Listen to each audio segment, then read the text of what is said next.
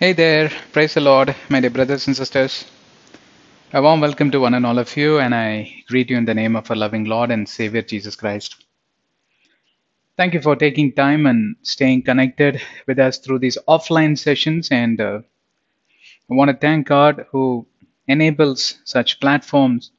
And yeah, so far so good that God has been magnificent, gracious, that He has not allowed any crazy laws to be passed, like how they took off this TikTok. That's much needed actually. It's such a waste of time. People uploading short videos and it, okay, I was there too for some time, just seeing what they're doing. But I think 80% it's garbage and maybe 20% little bit of informative and all that. But 80% is greater than 20%. So it's good they took off that application. But then thank God for YouTube, and thank God for many other sites like ultimatetube.com, God, what is that? Some God tube.com, something like that. And we are live even there. Ultimatetube.com. You will find some of our videos. Okay, um, let's get into the point. We have been talking through this series, genealogy and evolution of Christianity, or genealogy evolution of a Christian, born again believer in Christ. Yeah, you all take that pride.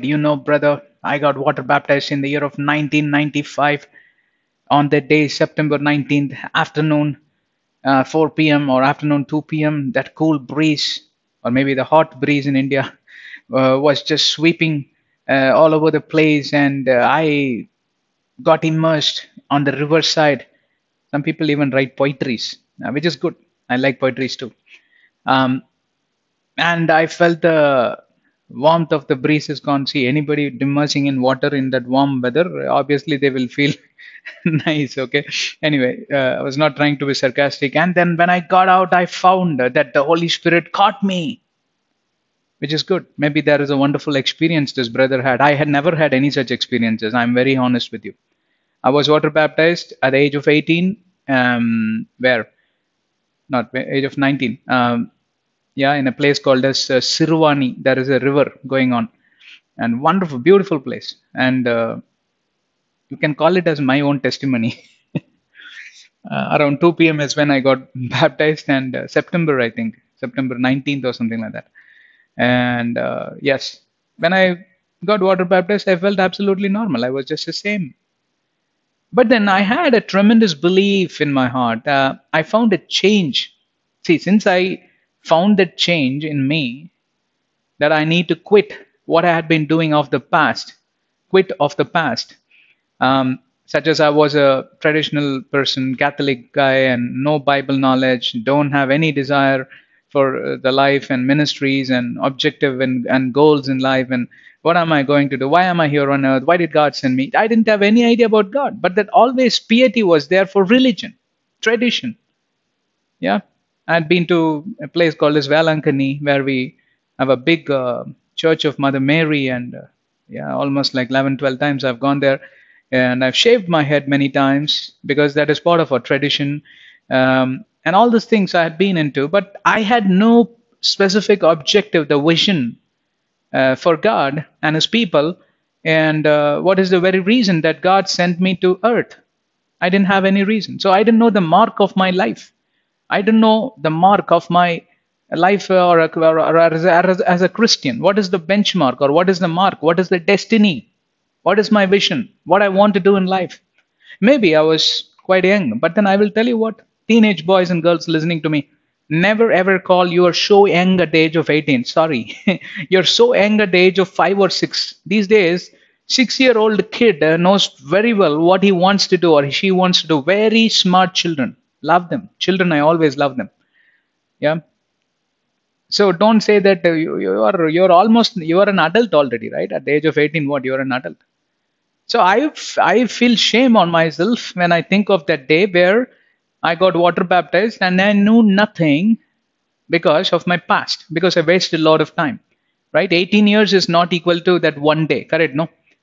On that day, you cannot just get that spirit of wisdom, knowledge, and power, and Holy Spirit, and tongue speaking, and everything. This is where people are being fooled in Christendom. Teach them the Bible and lead them through the Word of God. What is the hurry? Tell me. Jesus got the Holy Spirit on the day of water baptism. Do you know, brother? Yes, brother. But 30 years before that, he was growing in his spirit, in wisdom and stature, in favor of men and God. Luke 2:52. What have you done?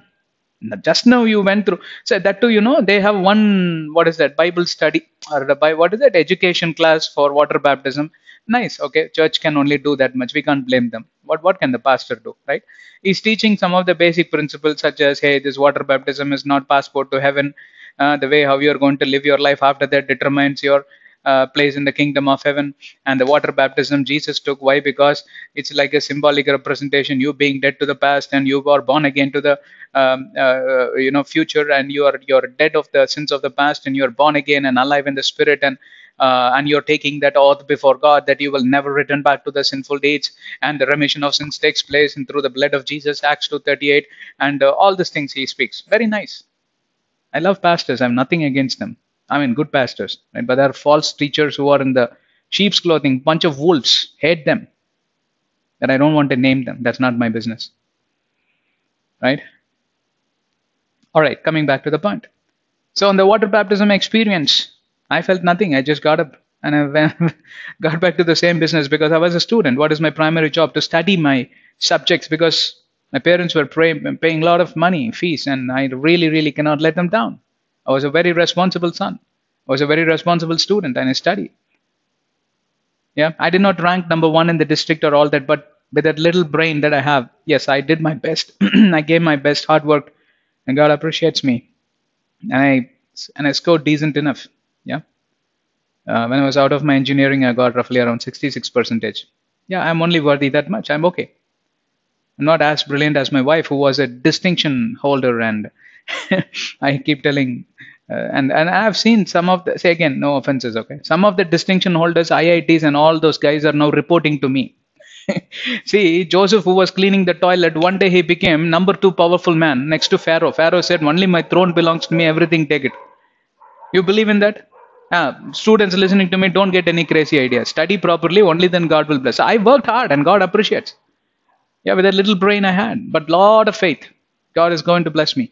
All these things was not there on the day I took water baptism. Zero. Started with square zero. And you know what? God loves people like me and you. You're that square zero.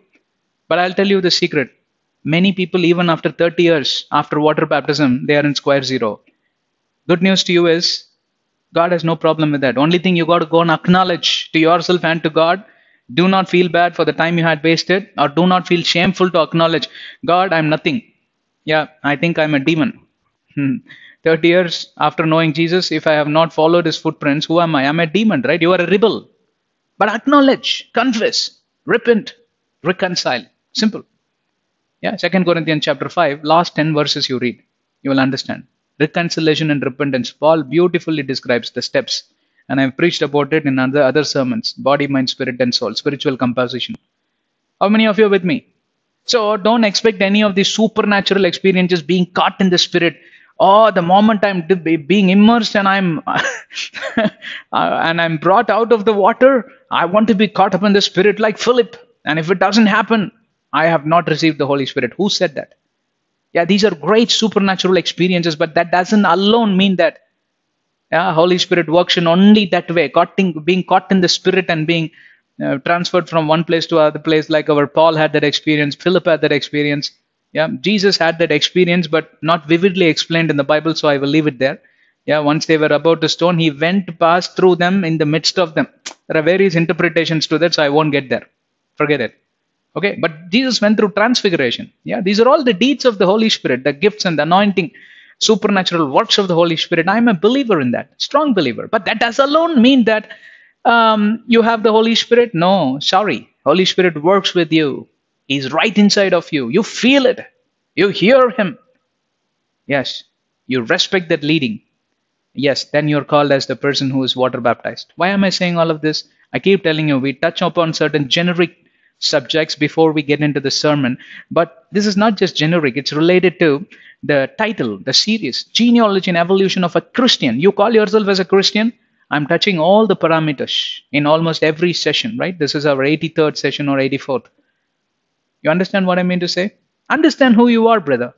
Don't blindly go by someone else's doctrines or preachings or teachings or beliefs or tradition or, yeah, your forefather told this. My grandpa, no, he told this. Therefore, my father followed. My father, no, he told me. Therefore, I am following. Why are you supposed to follow your grandpa and great grandpa? Follow the great of the greatest grandpas, that is God the Father who sent his only Son Jesus. Listen to his teachings, and the Holy Spirit is our teacher who will explain to us in a subtle way that you will accept it. Look at me, I'm a good example. What if I would have been stubborn enough not accepting the calling of God? I told you, right, in the previous sessions also. I studied from Karunya Institute, and I entered as a Catholic knowing nothing, and one brother beautifully did not explain anything from Bible. He told one thing: you don't need me, you don't need any human being. Buy the Bible from that is office in the Karunya Bethesda. And I went there, and I still have that Bible with me. Yeah, I preserved it. The Bible is what, 27 years, 28 years old. I have kept it very, very safe, and I've read that multiple times. Yeah, I did not frame it and keep it 10 feet high from the sea level. Sorry. I studied it multiple times. I got that Bible, started to read, made my Holy Spirit as my teacher, as my friend, as my helper. And I definitely did a lot of stupid mistakes even after he was teaching me. It was not a problem with my Holy Spirit. It was a problem with me. I was an idiot, spiritual idiot. And my journey, I will just scroll through this playlist, my personal testimony, you will see spiritual testimony. I had been to so many cult churches, got fooled, and a lot of prophets, false prophets, got fooled. God went into dejection, almost to depression, got fooled. Yeah, I mean, I've been there. That's why I'm able to tell this. Otherwise, in the presence of God, I'm no one to speak any lies. Yes, quite experienced, well versed with everything that I've seen in this Christendom. You want me to talk about other religion? I do not know. I've never opened my mouth finger pointing at any of the religion or any of the people who belonging to different culture, language, country, race, color, skin. I've never. Why? Because I do not know. I do not know. I have zero knowledge. I have zero experience. Yes, I have zero testimony. But I love them. We welcome them. We welcome them to this doctrine. We welcome them to accept Jesus because Jesus is their elder brother too. He died for them. That's a different thing. Okay. Now you understand. We are talking from the subject of the mark of a Christian from 2 Corinthians 6, chapter 1. I'm stuck with verse number 8. I'm dealing with verse number 8, right? We are almost going to close in another couple of sessions, maybe. Yeah, this is our part number, 11, I think, right? Almost, this is our 11th hour of teaching. Can you believe? This is called as Bible teaching, brother. Yeah, mixed with preaching and teaching, but yeah. Someone questioned me, are you a preacher or a teacher? For the first time, I didn't know what to answer. So I said, give me a day's time, I'll come back to you.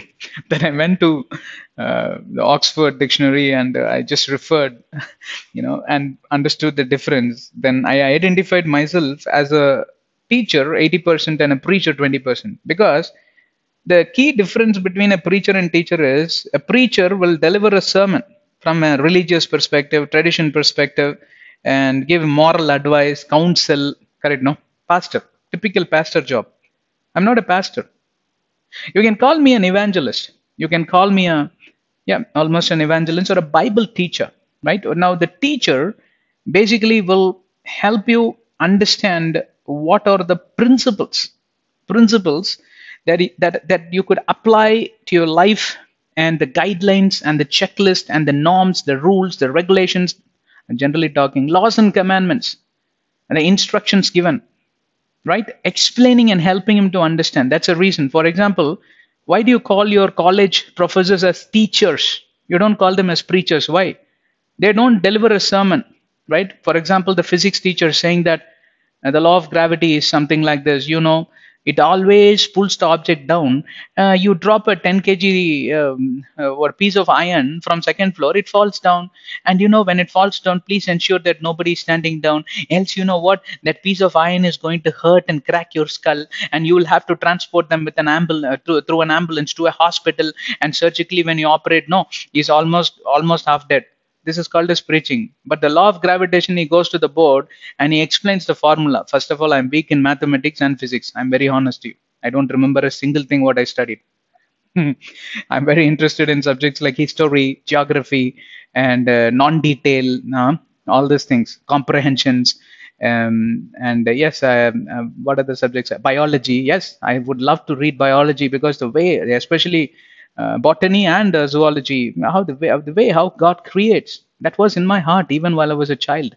So sorry, then I picked the wrong subject. Law of gravitation, and then he explains the formula clearly. This is how it works, and who said that, which scientist discovered, and how this formula is working. Left hand side is like this equation, on the right hand side is like this, therefore it works together. He is teacher who's going to explain the principles of that equation, right? The formula he explains helps you understand how the gravitation works. That is the law of nature, correct? No, law of gravity, law of aerodynamics, all these are law of nature, and he explains. You understand the difference, preaching and teaching. Now, who am I? I'm definitely a Bible teacher. Why? Because God's calling for me is like that. I'm here to explain the principles, what a Christian should be abiding or adopting, and therefore his life changes. The sister's life changes, and they are a blessing to others. They walk in wisdom and light, and they lead others to light. Yeah, they are such an exemplary role model in conduct, in faith, in love, and purity and speech. This is the mark of a Christian. This must be a mark of a must be the mark of a Christian. 1 Timothy 4:12, and that is why I'm a tremendous believer of what my Holy Spirit taught.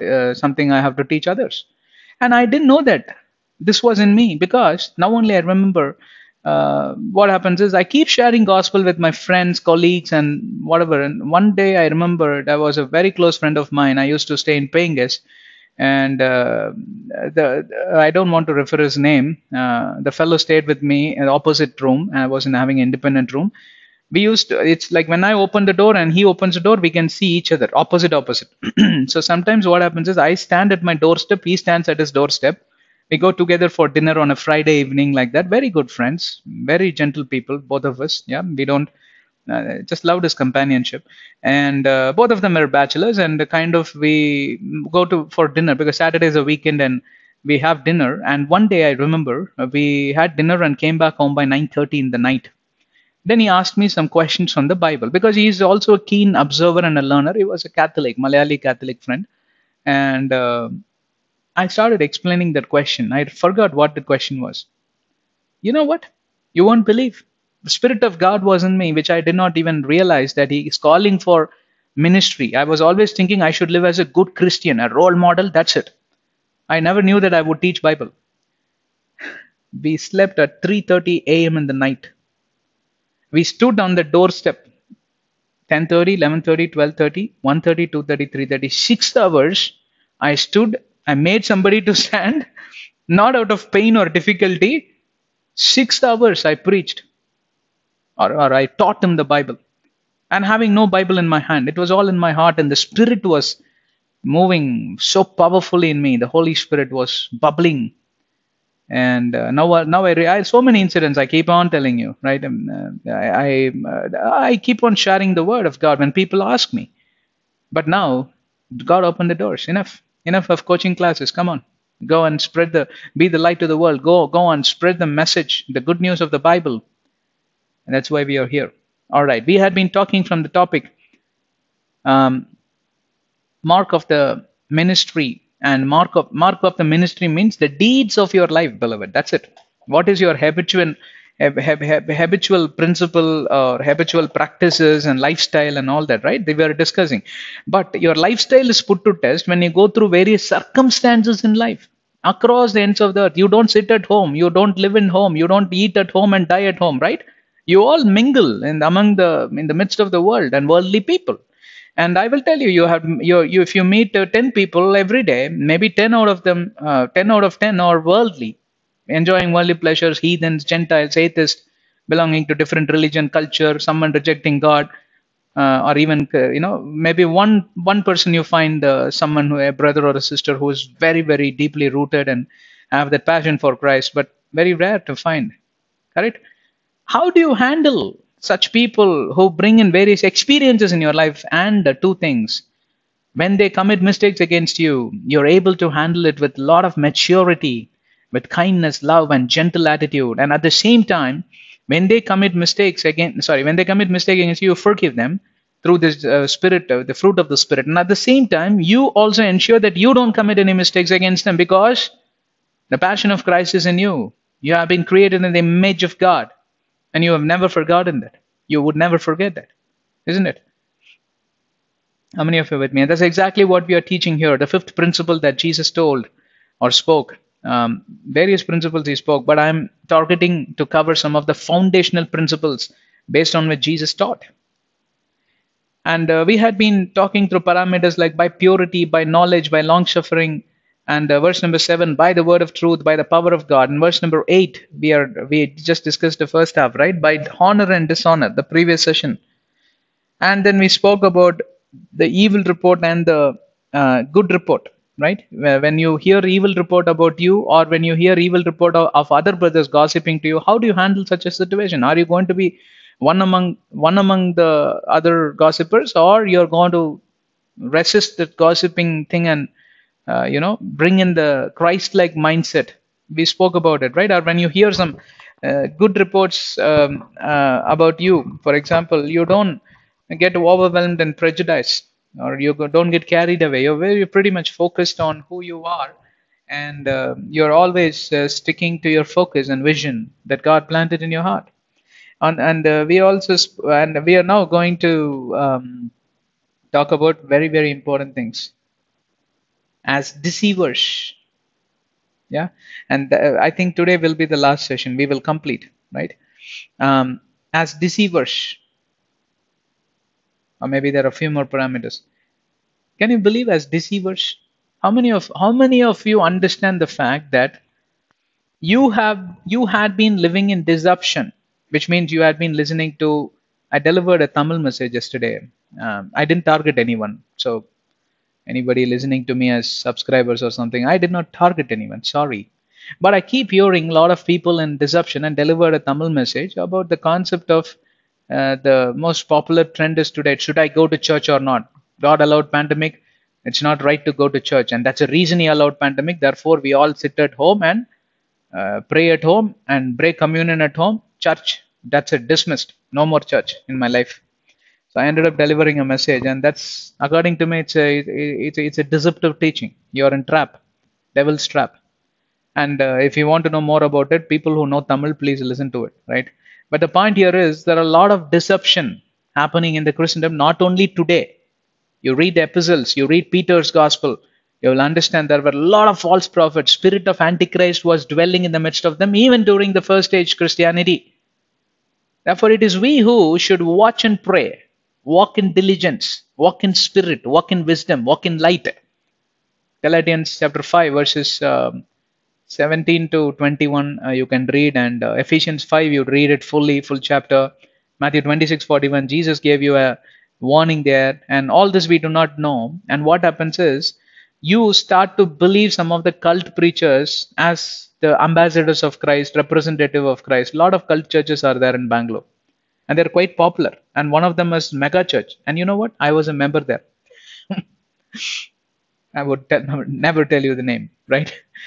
I told you, right? I have gone through a rough journey and vast experiences. I've been there. And I was there, sitting there, nodding my head. Oh, wow, wow, pastor, clapping. The pastor asked me to clap, and I clap, and whistle, I whistle. And not too long ago, not too long ago, after 22 years of reading Bible and having grown in spirit and all that, I ended up in a cult church again. Again means what? I was there again. I was there before also. This is called as deception, brother. Oh my goodness. And for a month or so, I was also thoroughly convinced listening to the preaching and teaching of some guys of this, house worship and all that, and I came out of it. I came out of the deception, right? Now, what is this deception is? Who are getting deceived? Let's talk about that, and then let's talk about deceivers, and then you will understand this teaching very clearly, right? Very important. Please pay attention, okay? Because I will tell you what, if there are 10 churches, 8 of the churches at least, or 7 churches are at least in deception. They knew not, including the pastor, neither the believers knew not. It's like, for example, the some of the dreadful disease growing like a cancer in your body. You knew not. One fine day you discover and find fourth stage or whatever. If you're lucky, first stage, and they eliminate it easily. Very unfortunate, isn't it? And like that, I have got multiple times gone into this experience because for me everything is like mark of a Christian, and I don't sit idle. I explore, for having full of energy, and the more I explore, the more I fall into deception. Trust me or not, right? And what happens here is you who are the people who will get into the deception? Tell me. The answer is very simple: who have not understood the word of God. First category. Second category, yeah, understood the word of God, but not yet grounded and rooted in the word of God. What is this grounding and rooting? Experiences, brother. You start applying the doctrines in your life to your life. Instructions. Do you follow the guidelines, the checklist that the Holy Spirit had given to us? And 1 John chapter 2, you read the checklist, different categories of Christians. I preached about it in a different sermon. Yeah. Um, right, that these are the people who will fall in deception like half cooked vegetables, or they will read one verse only the first half, they won't read the second half, or they will read something from the middle, or lucky verse. There are a lot of lucky Christians. You know what? Lucky Christians, morning they'll get up, oh Holy Spirit, show me the verse. They'll open the Bible. Oh, this is the word. Fine. It's like a magical book. Many Christians are surviving like this, or some people are using this the word of God as the powerful weapon, because Bible had said what, this is the sword of the Spirit. Therefore they keep the Bible right under the pillow. Oh, now devil would not come to me. Or they keep the Bible in their bag or handbag or small sized Bible in their pocket, and this and that. Wherever I go, I travel with the Bible. Brother, Bible is to read and to understand and to apply those principles and to practice that, right? It's not a religion to practice, but these are the doctrines of life that changes your life. How many of you are with me?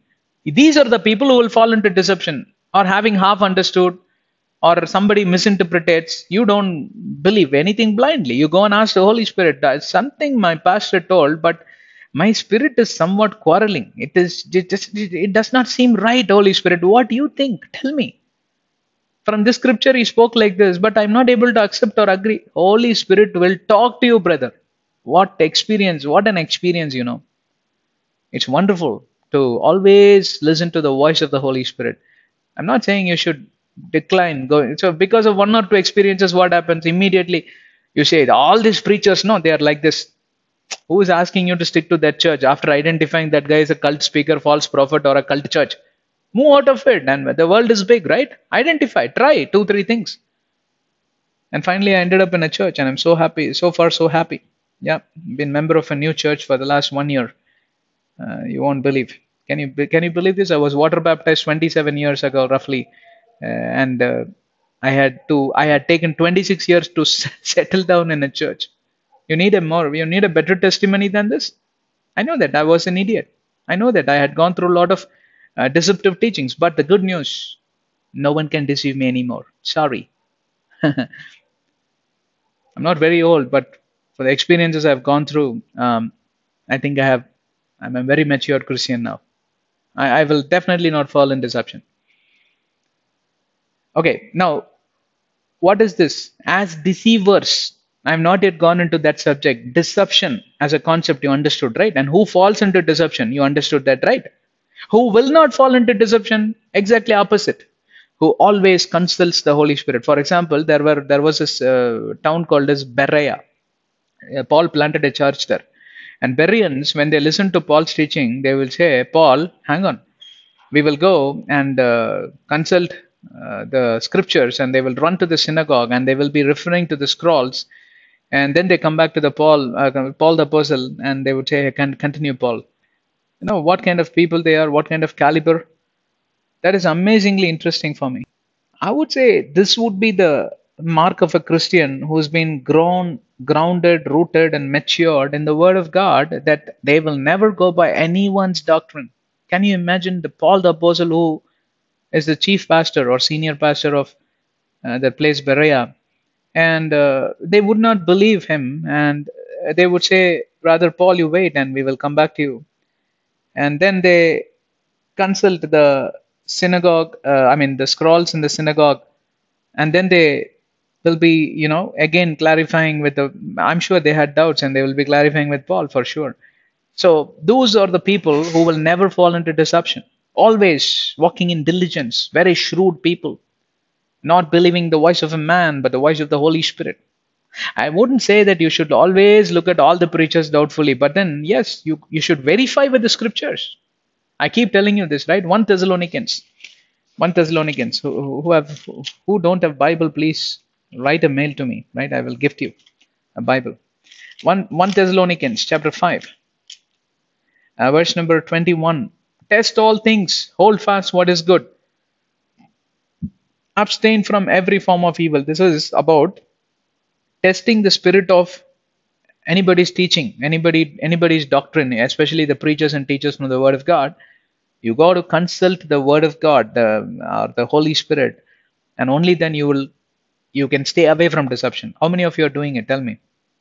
Most of you don't even carry Bible. Then, and most of the preachers, whoever are talking, they will be talking all stories, or their own revelation. They won't quote scriptures, but in all our sermons, you will find that is one unique way of we delivering the message. Always we speak from the Word of God. Are you with me or not? Okay, so now we will talk about deceivers. Now, who are these deceivers? Known, that is like, a person deceiving others knowingly, a person deceiving others unknowingly. What is this knowingly, unknowingly? Knowingly means there are a lot of cult preachers, right? They want to loot money in the name of tithes, offerings, threatening people. You don't, sell your property and pay this to the church office, curse will come and cling on you. A lot of people have done that. I know. My experience is vast, I told you. Knowingly, they deceive. They want to loot money, right? And they buy all expensive cars and one of the posh properties, and they have Australian passport and all that. There are a lot of people in Bangalore. I know a pastor here who has an Australian citizenship, and another pastor having a US citizenship. That guy is not even in India, which means all his investments are in US. He's a Paka businessman, right? I know him. He's a proper business guy, and anything goes wrong, now immediately take the flight, and he has all political contacts. A lot of politicians are invited to his church here only in Bangalore, northern Bangalore. if I were to tell anything more, then obviously I'm going to tell you the name and address. So I will stop there. Okay. What I'm trying to say is that knowingly, who are they? Bunch of demons, demon possessed pastors, demon possessed false teachers, bunch of unclean spirits living in them. Do they realize or not? I do not know. That's a question between them and God. Yeah. Yeah. People who are demon possessed don't even know that they have a demon in them. Correct? No. If they would know, then what happens is they would not love to travel with the demon. They would make every effort to come out of it. And that's a sad truth. And that's why I'm telling you the starting point is you fall in deception, then you fall into the trap, then you travel deep into the trap, and you are going to be used as a mighty instrument by the devil. Yeah. Then what happens is you will start preaching those deceptive doctrines which you have heard. You got grounded and rooted in this deceptive doctrines. Your heart and minds are soaked in these deceptive doctrines, and you're going to mislead others. Imagine if you're the head of the family or head of the church or head of some organization, and all your followers in deception. That's how the cult churches, mega churches, some of the mega churches are cult churches. In US, there are plenty of them, I can tell you, but I'm not going to name any of them. Right? A lot of cult preachers. How you think? You examine their life. This is how they would have started. They would be involved in this kind of cult doctrines and deceptive doctrines and all that, having not understood. They half cooked vegetables, and Some of the skills the devil uses, maybe they're very good in communication, very good in joking, pep talks, motivational speakers, and yeah, and even some clever Bible teachers, very, very clever. No, you cannot tame them. Somehow they will help find a way to put you to shame or put you down. Very clever people. I've stopped talking to clever people. Yeah, I've stopped talking to people. I teach the word of God. I would say, test my spirit. Yeah, any specific doubts? Yes, ask me. If I can, I will reply. But I will pray about it before replying. A lot of people, they just want to fight with me. And I'm not there to fight. Because why? Love of Christ is in me, and I will never ever fight with anyone. This is the decision I took long ago. Okay, fine. Now you understand how the deceivers originate. They don't originate by birth. Are they deceivers by birth? No. Are they cult speakers and teachers by birth? No. Are they false teachers and prophets by birth? No. But they fall into the trap because they pay too much of attention to this deceptive doctrines. And how can you discern between the truth and the deceptive doctrine is what I told you before. You first of all need to be grounded and rooted in the word of God. You got to make the one and only person as your teacher, the Holy Spirit. Yes. And you got to always clarify with the word of God. It could be a law of or commandment. It could be a promise. It could be an instruction. It could be a guideline. It could be a checklist. It could be even a parable. Yeah, it could be an old covenant standard. Sometimes it depends. For example, a subject like Day of Atonement, it starts with the Old Covenant, Leviticus 16. Then only it boils down to other paraphrases in the New Testament. I have done a series on that also. Almost 40 hours of teaching, Day of Atonement, to understand Jesus as a living sacrifice on the cross. I spoke about that sin offering. Yes? Sometimes it all depends. It's a comprehensive thing, right? And the devil did a fantastic job to create a lot of deceptive doctrines and led many people into deception. And over a period of time, those people who were in deception became deceivers unknowingly, right? But knowingly, also people do it, and because they are demon possessed, they are instrument. But there are very good brothers and sisters in Christ. For some time they were into this deception and they became deceivers. But since that attitude is in their heart, like always they introspect, or once in a while they introspect, the Holy Spirit reveals to them what you did was not right. And immediately I've seen them, getting into repentance and reconciling, and they come out of deception. People who do it unknowingly, they have a chance to come back. Why? Because their heart is good. Unknowingly they did. They're not worthy of condemnation. And the Holy Spirit, in his groaning spirit, with a grieving heart, he will pray for them. And our God the Father will never let such people. They're innocent before God. They're blameless before God. Unknowingly they did. For example, me, I did not go and sign up for a membership in a cult church. I didn't even know that guy was a cult speaker. It took me a few years to discover. Unknowingly, I went and got caught. But once I knew it, I did not even think twice. On the same day, I resigned from that membership and I said, enough is enough. Okay, I need to stop here.